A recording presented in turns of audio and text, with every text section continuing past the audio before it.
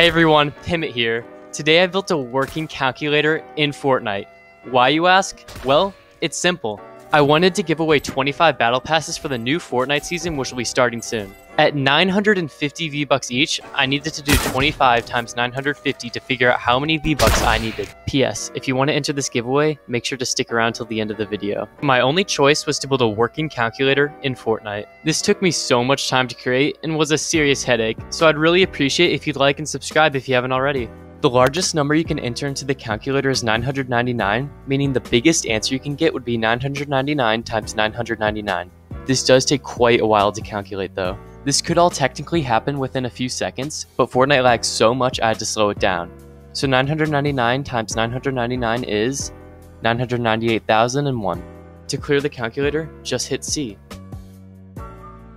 Of course, you can also do addition, which calculates much faster than multiplication. And if you're wondering where division and subtraction are, I kind of forgot to make them.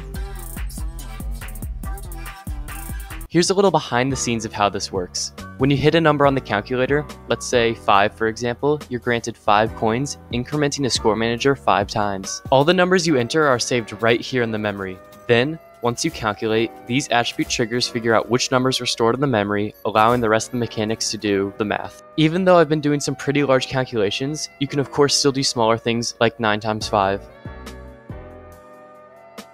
I know I'm gonna get a lot of comments saying this is fake. It's not, and if you don't believe me, the map code is in the description and you can check it out for yourself.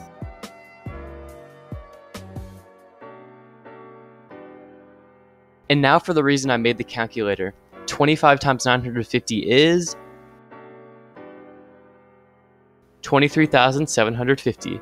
That's a lot of V-Bucks. If you want to enter this giveaway, you just need to follow me on Twitter and retweet this tweet. The link to the tweet will be in the description.